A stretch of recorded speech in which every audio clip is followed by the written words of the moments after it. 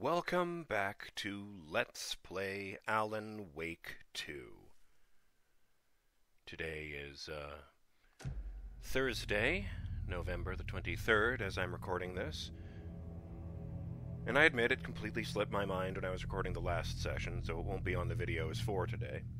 But all the same, I hope any American viewers had a happy Thanksgiving on this day. I wanted to show you guys something. Oh, specifically, I wanted to show you what happens every time I start the game.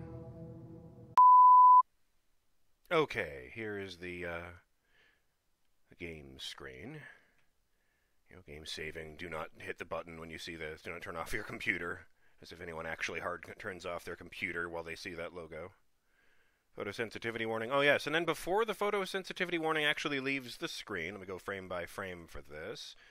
Let's see, we get a couple frames of a figure standing in a doorway. A couple of frames of Alan at extreme close-up, back to the guy in the doorway. Then it cuts to this shot. Does it get any easier to see than that? Yes, it does. I'll leave it on that one. I'm looking at the same desk in the same writing room that we look at on the main menu, except that there's the blurry image of Alan sitting behind the desk, and a figure standing on the extreme right of the image, with his hand hanging down into the frame, who is barely visible at all when this plays out in real time.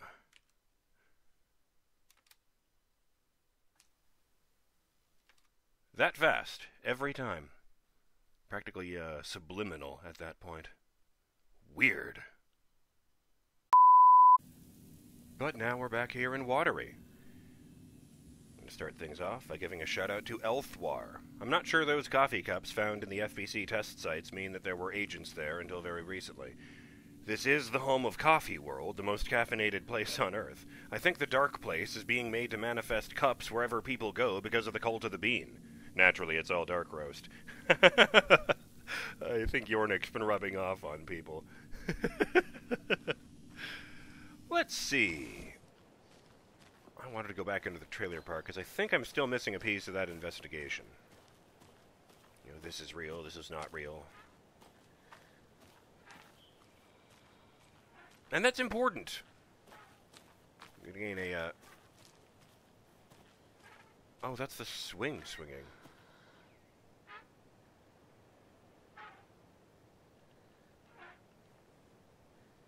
Okay, yes, the branches and the trees are moving. If there was no wind at all, it was going to be really weirded out by that.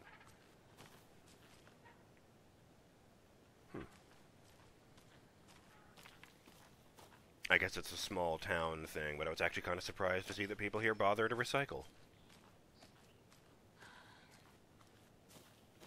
Everyone except Saga, apparently, since there's just bottles everywhere. Fuck me. 1, 2, 3, 4, 5, 6, 7, 8, 9. Oh boy, 10. Was this one sitting? By yourself? Because I'm not going to sit here and pretend I couldn't drink 10 beers. I'm just thinking I probably wouldn't be alone if I were doing so. Probably with a bunch of other people who were getting equally shit-faced. Okay, let me see. Right, can't look at anything there. And she turns the flashlight off and I actually interact with that.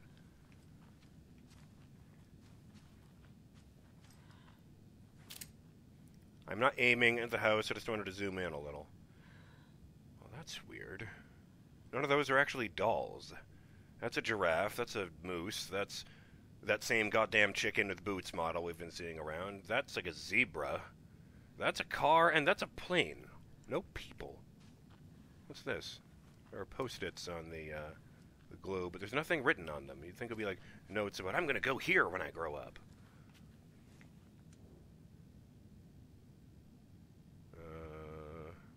No, we have been looking at this.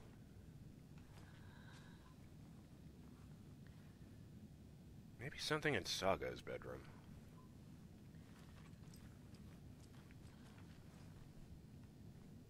Wouldn't it be funny if the last piece of evidence was like, my god, this washer is the energy-efficient type that runs on cold water. I would never use a cold water wash. This can't be real.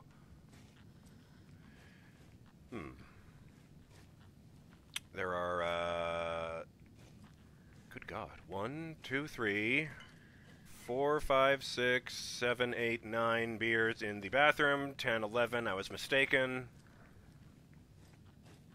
Okay, let's not count the ones out in this main room, because there's kind of a fucking shitload of them, and that would really make me depressed. I mean, I'm not blaming her or anything. Her life fell apart, you know? What are you supposed to do? It's just sad to contemplate, is all. I wonder who's been paying for this place. Right, the pot chickens.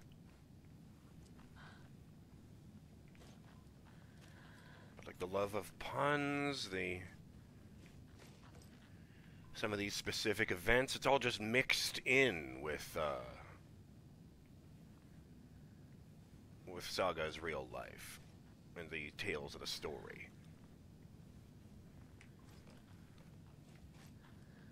I'm pretty sure that's the same picture of Logan from... Wait, I can just check from the Mind Place.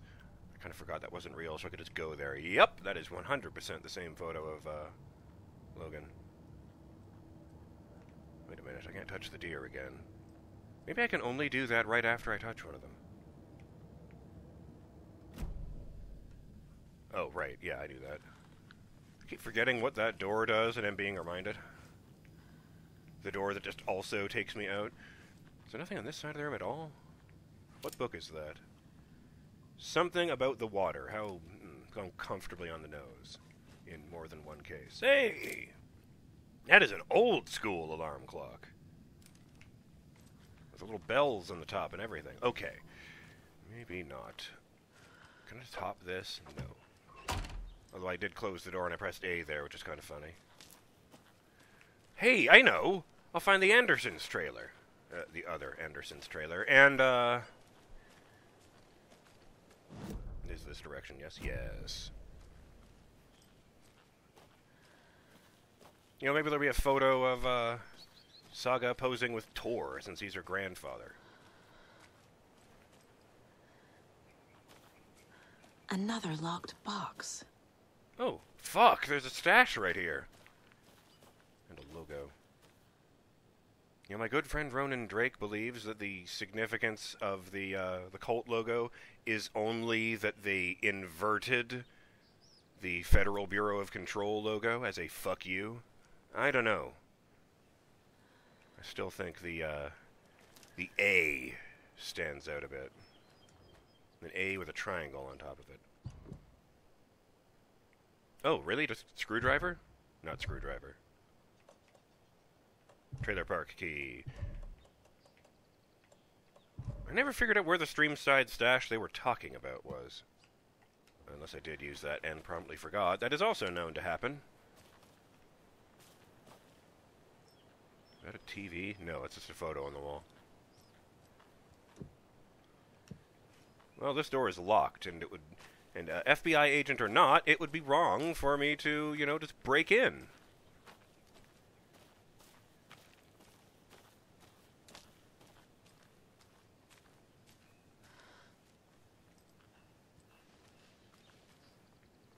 I like these blue flowers. They're pretty vibrant for being in the middle of a bush. Wait. Oh, yeah, actually I forgot about something. She's trying to save the life of her daughter. The rules of God and man can go fuck themselves.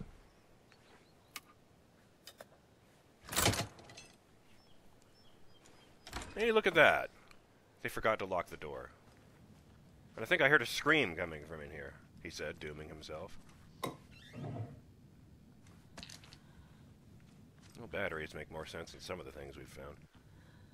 Oh, that isn't a... Okay, it's a computer. That's just the background. I mean, it really looks like it's painted on from this angle, but, February? Something really Is that a blood stain? No. It's a wax stain. There's a wax-sealed envelope just here, but I can't interact with it. How odd! Let's see. James, please respond from James Johnson to Megan Johnson. September 2nd, 2023, 1:32 a.m. Megan, just let me know you're okay, please. I miss you. I don't need to know where you are, just that you're okay. Just reply to me. You owe me that much. The keys. From Tony Tenenbaum to Fred Jones. August 29th, 2023, 6:51 p.m. Hey, I moved the keys somewhere. The flooding can't wash them away. The spot might be a bit harder to reach, but I'm sure you can get your hands on them just fine. Tony.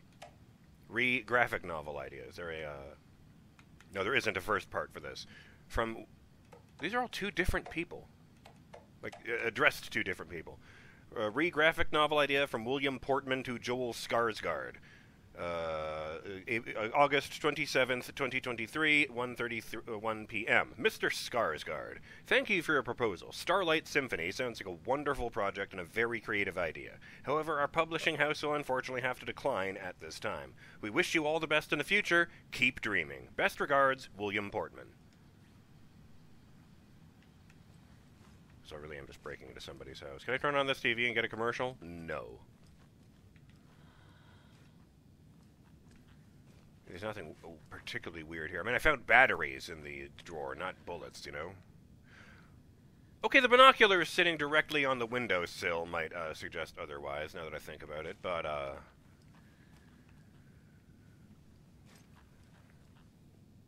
was actually about to say, that's not, actually a crime, but I'm not sure if voyeurism is a crime or not. That rear window stuff where you just spy on your neighbors. Rubber boots and life jackets. Must be. Oh, please, let me do the thing. Oh, must be a real fish, or they would totally have let me push the button and make the fish sing. The Snake in the Tall Grass by Eric Cruz. What do we got here? A bunch of names that's going to be very difficult to read. She Was Never Mine. Abandoned. Nightmares. Taking Back the Dead. The Sun Shines on Us. I don't know what that last one says.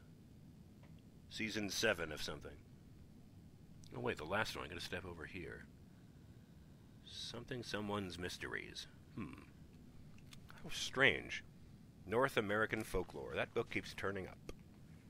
Bunch of fishing equipment, bunch of books in a box. Another magazine that made me briefly think I was about to increase one of my stats. Scandinavian Scenery. The pie in the sky is the moon. What? Ham radio enthusiast. Weird. Okay, yeah, this is a bust. I got nothing. I will, however, leave a calling card of some pill containers on the floor. Anyway, stop.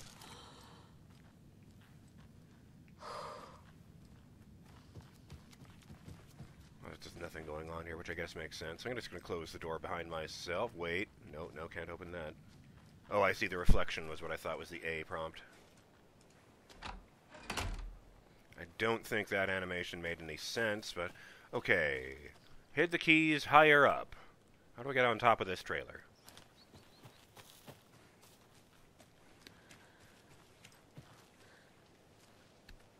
Oh.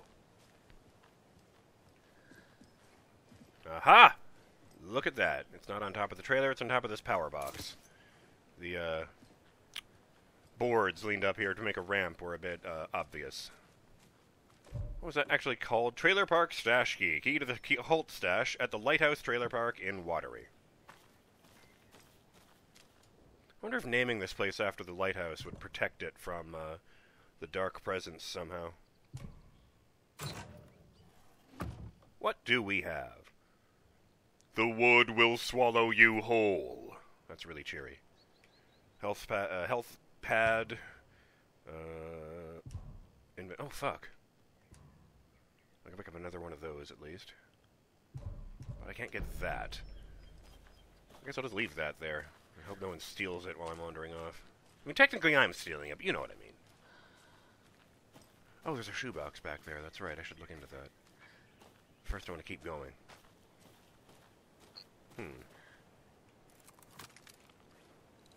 Oh, I should probably put the rocket thing on there. You know, since it's not exactly going to be easy to go into my inventory when I'm being attacked by something that would require the rocket flare. have over here? Is this one labeled? Oh. Go visit Wendy Davis.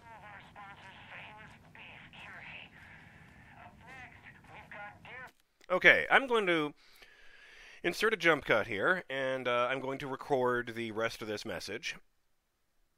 And, see if it plays a song at the end. And if it doesn't, then we can just listen to it peacefully in my head, I guess. How about that? There wasn't a song afterwards.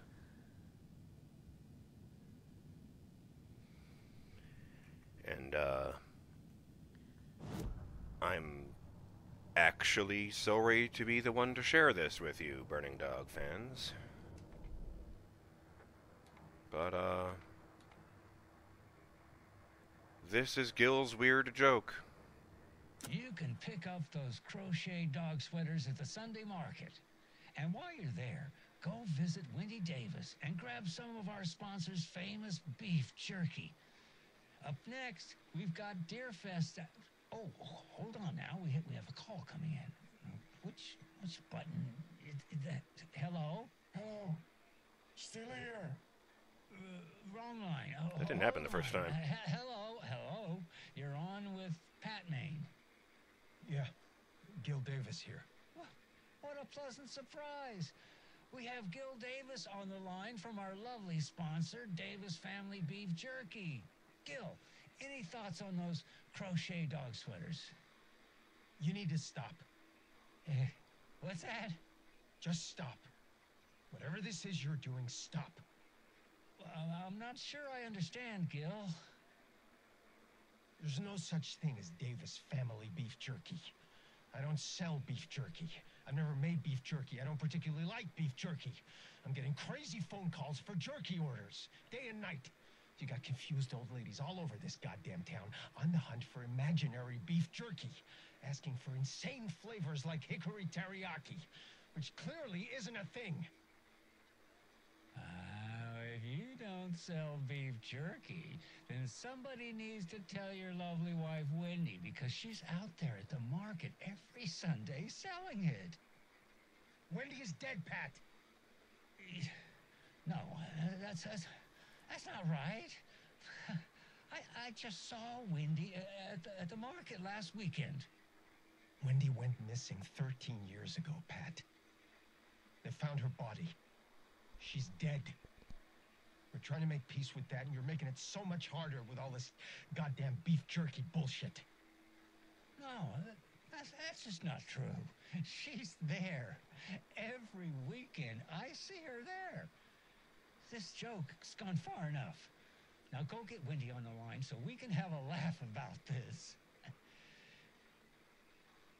She's fucking dead, Pat. Stop. Gil, I think we're out of time. Dog sweaters, Sunday market. And, yeah, Pat Maine signing off. I think we should take a break. Dog sweaters, Sunday market. Here's a song. What? That didn't happen the first time either. I mean, I could play the crappy quality recording for you. The first time it played through, Tapio wasn't on the line. It was just like 4 seconds of silence and, oh, wrong line. And then at the end it was just Pat Maine signing off, and he quickly hangs up. Or cuts it off, or whatever the term is. So, yeah. That sweet old man from the first game is totally losing his mind. I mean, it happens. The guy's like 80 or 90 by now, but that really sucks. What's this?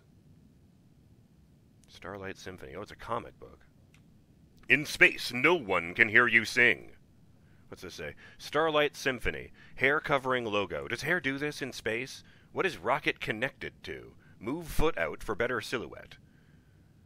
In space, no one can hear you sing. Make text big. Maybe more eye-catching font choice.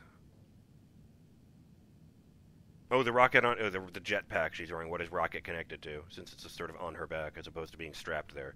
Comic book story idea. A literal space opera. A sci-fi musical with an alien love triangle. Murder mystery. Aliens meets Rear Window. Sunshine meets The Sound of Music. Good God, that sounds terrible. Musical parts drawn in black and white, negative colors. Singing is rhyming. Rhythm is visual. Break the fourth wall. Go all out. This is going to be my best work yet. There's also a bunch of broken glass. Oh no, I guess that's white paint all over the floor. Weird.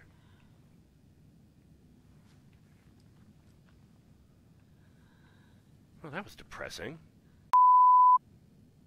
You know, truth be told, I was really hoping to find a weapon or something in this episode, as I look through the trailer park. Because Trailer Park Toys would be such a perfect title for that. Kind of surprised I can't read that obvious journal there on the ground.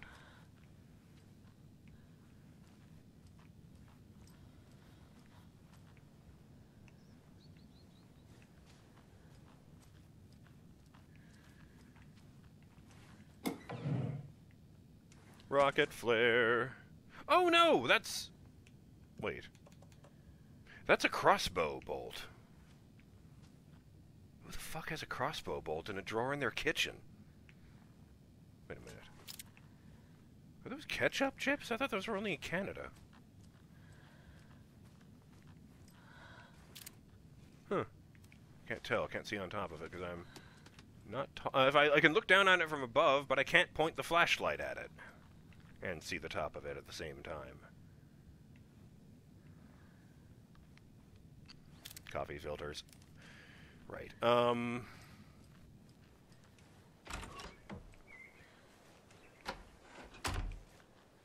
Oh, this one has 2 doors. Fancy.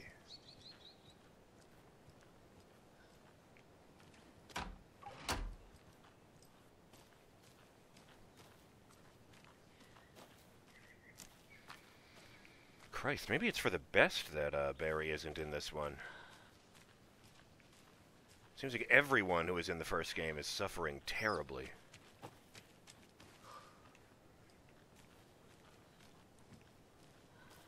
Rose went from being a crazy stalker to being just flat-out crazy.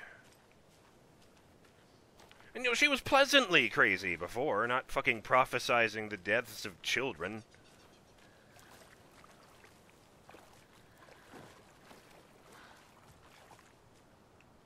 What is reflecting over there? Hang on, that's bureau equipment over there on the pier.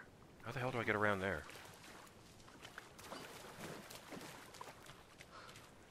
Ooh, I can go in here.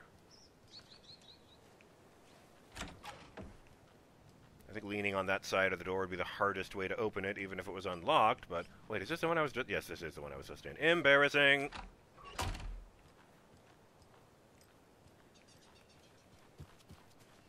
I guess the pier is... Fish clean. What? Please clean up after yourself. Oh, fish cleaning station is for tenant use only. Garbage only. Okay, okay. It's just a stainless steel counter, sink. I mean, I guess you provide your own knives, but whatever. Fish cleaning. I guess that makes sense with the lake right there and there being a big focus on fishing in this town. Sure. What the hell? Child doll. That is blatantly meant to be Logan with the hair like that. Or no, wait, I guess... No, I guess it doesn't hang down. Or maybe, maybe. Love that. Child doll. Clothespin doll representing a child.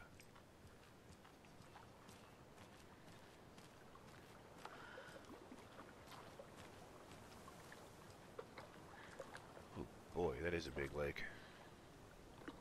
I can see the mountains, but not the other side of the water, which is interesting.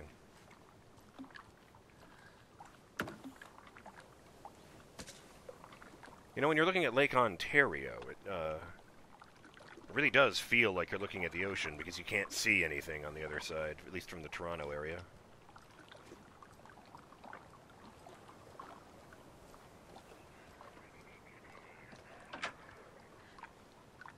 More of those rhymes. Oh, Christ. Let's see what this is. By the way, I wanted to mention, I don't remember if I did before.